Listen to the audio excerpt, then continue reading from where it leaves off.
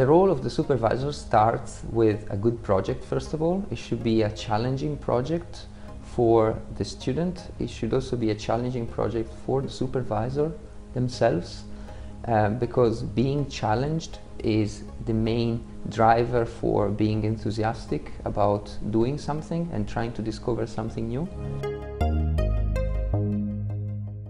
I think is great to, as I say, collaborate with other people and share research. It's good to see other people learning techniques from you, and at the same time you learn how other people work, and so this learning process in both ways is very important, I think. I think it's important to understand the other person's needs.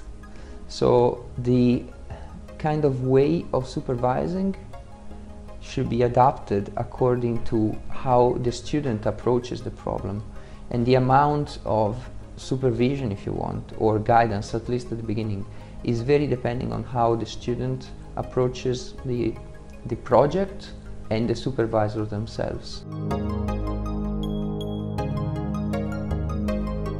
Yes, so this is a very interesting question. I think there are two things that students should know. The first one is, as I said, the type of relationship they want to have with the supervisor.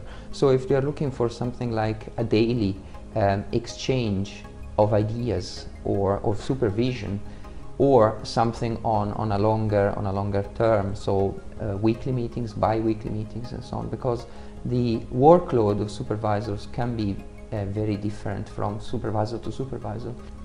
The second thing I would suggest is to be creative whenever the project is proposed, and if there is a possibility to apply with a cover letter or even with a short research proposal, I would strongly suggest to be creative and throw in your own ideas into the research proposal.